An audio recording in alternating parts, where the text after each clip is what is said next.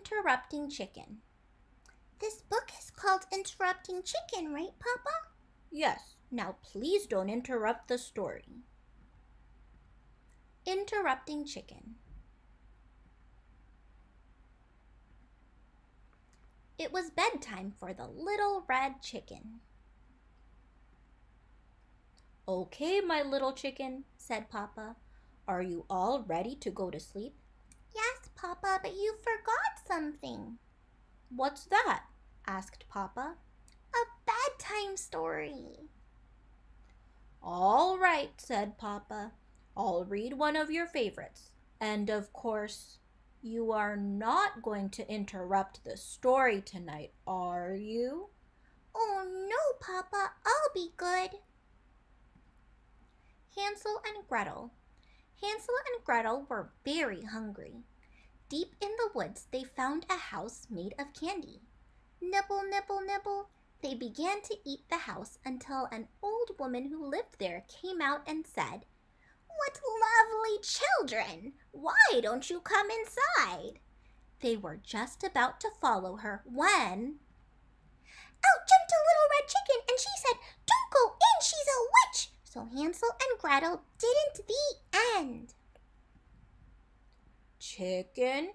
Yes, Papa? You interrupted the story. Try not to get so involved. I'm sorry, Papa, but she really was a witch. Well, you're supposed to be relaxing so you can fall asleep. Let's try another story. I'll be good. Little Red Riding Hood. Take this basket of goodies to Grandma, said Little Red Riding Hood's mother. But don't stray away from the path. The woods are full of danger. Red Riding Hood skipped along through the deep woods. By and by, she met a wolf who wished her good morning. She was about to answer him when out jumped a little red chicken and she said, "Don't talk to strangers." So Little Red Riding Hood didn't. The end. Chicken? Yes, Papa? You did it again. You interrupted 2 stories, and you're not even sleepy. I know, Papa. I'm sorry, but he was a mean old wolf. Yes.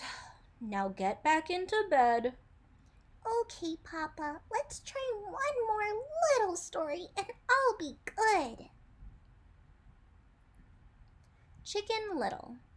Chicken Little was hit on the head by an acorn. The sky is falling, she thought. She was about to run off and warn Goosey Lucy, Ducky Lucky, Henny Penny, and everyone on the farm the sky was falling when out jumped a little red chicken and she said, "Don't panic, it was just an acorn." So Chicken Little didn't. The end. Chicken? Yes, Papa? You did it again. Oh, Papa, I couldn't let that little chicken get all upset over an acorn.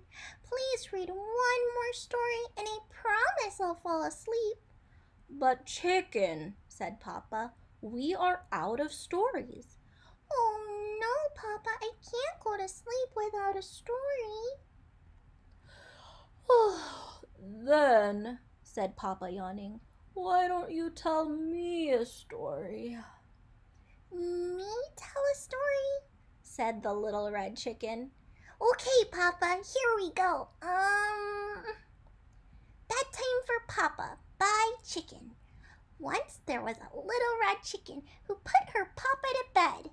She read him 100 stories. She even gave him more milk, but nothing worked. He stayed wide awake all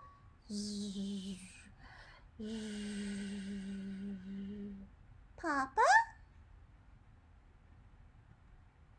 Good night, Papa.